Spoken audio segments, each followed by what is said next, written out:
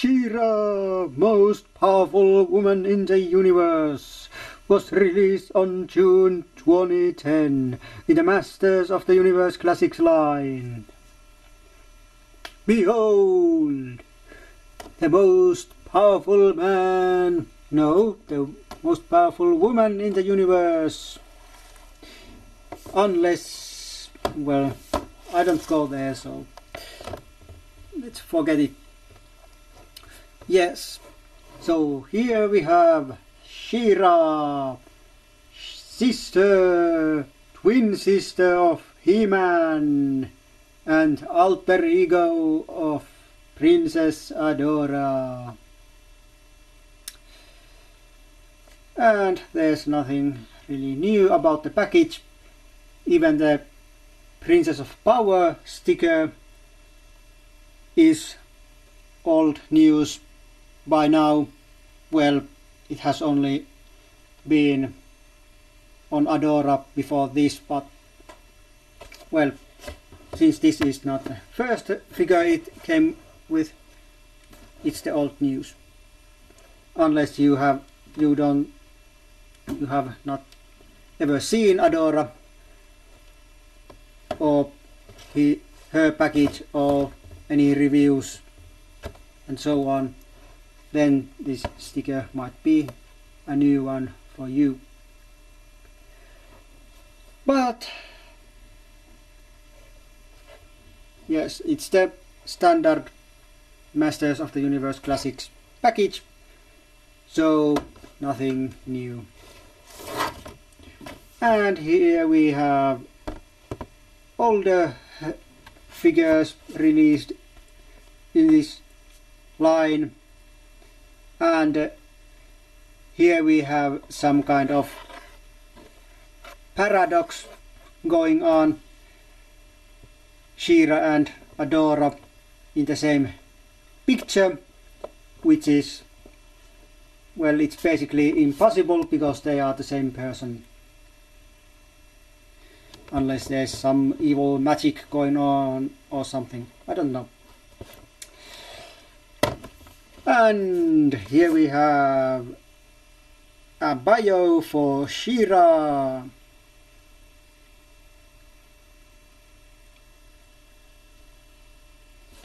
And very nice looking She-Ra picture. And here we have Mr. Evil and his brainwashing attempts. Okay, that was the package. And here we have the She-Ra herself. So it's bye-bye for the package, and we'll continue for this here figure.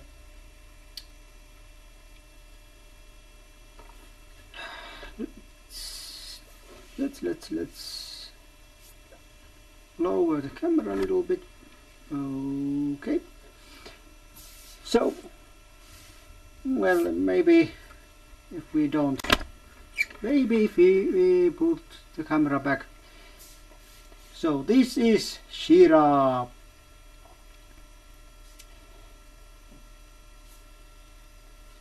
Looks like, well, maybe not straight from the cartoon, but almost straight.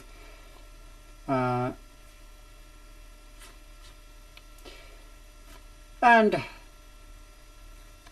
let's start with her joints, because that's the part that might annoy you the most.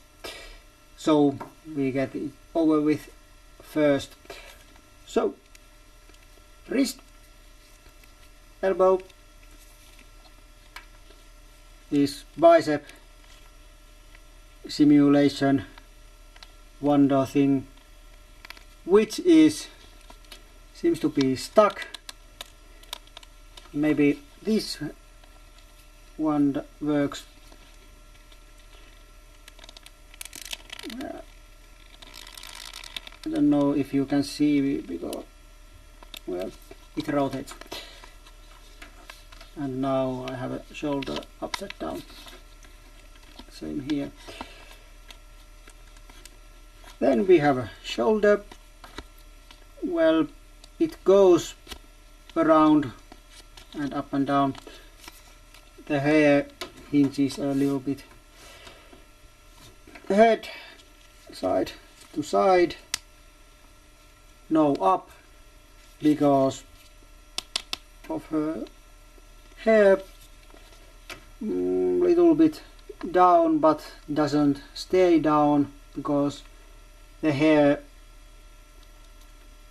is so heavy that it brings her head back to this position.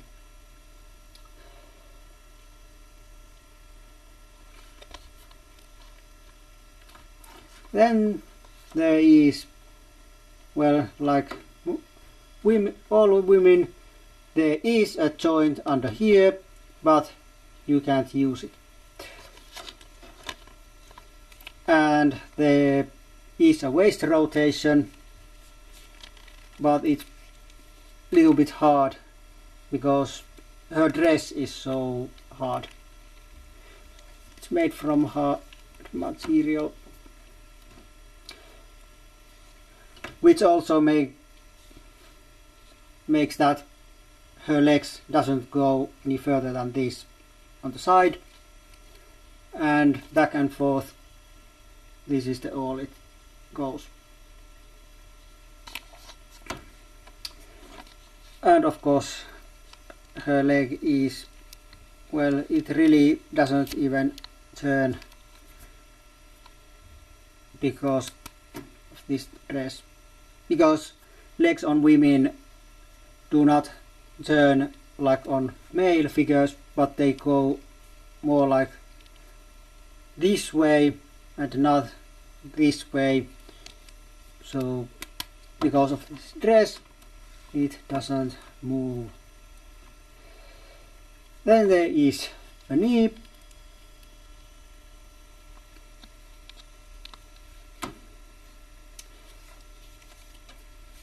And the boot and ankle, and luckily ankles are not loose, they are just great.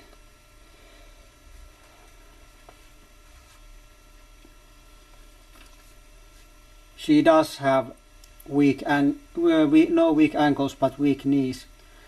That's why I have put some rubber band in her knee joints, and you can see it.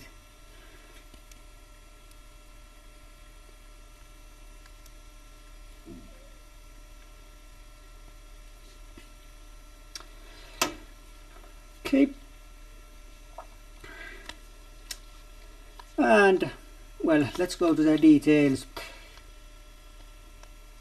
Like I said, this is the most cartoon accurate She-Ra we have to date, and probably the most accurate that we can get, unless Mattel gets filmation rights.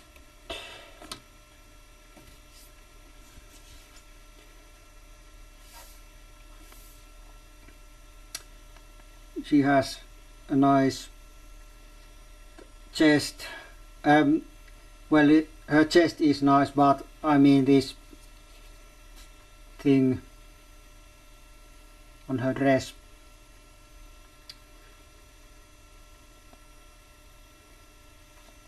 Plain gold bracelets,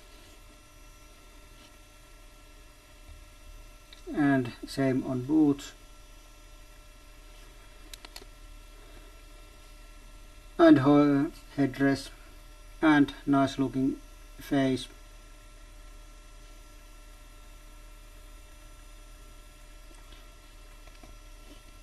And lots of hair, very stiff plastic hair.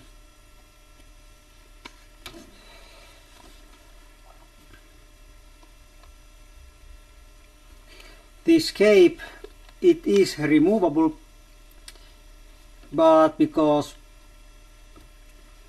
putting this head back on her is pretty hard,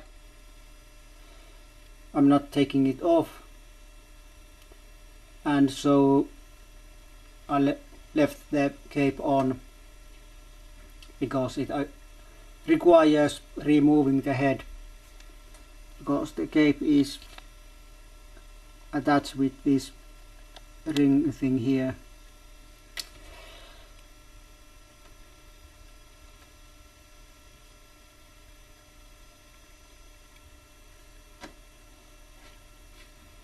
Okay, but let's take a look of some of her accessories. At first,